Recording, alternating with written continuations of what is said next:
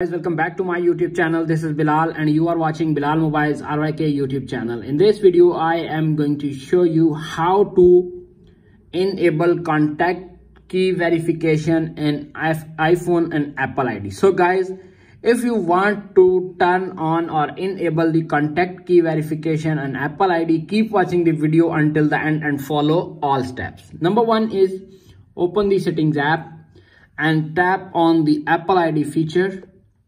And you can see appears on screen many features. Little bit scroll up, tap on contact key verification. Tap on it. You can see appears on screen verification in iMessage. Verify who are using messaging with by the comparing contact verification code in person or take the phone. It conversations with people who also have contact key verification turned on. You will see a message if contact key verification detects on issue or it's turned off. Simply turn it on, toggle.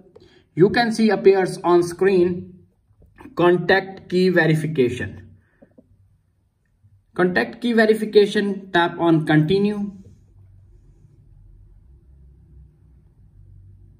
Wait 5 to 10 seconds. You can see appears on screen spinning. You can see appears on screen turn on contact key verification is enabled. You can see show public code. You can see appears on screen copy. That's it.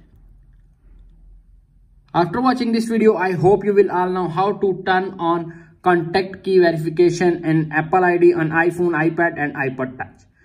If video is helpful for you, please don't forget to share and subscribe my YouTube channel and hit the bell icon for more informative tech videos. Thanks for watching.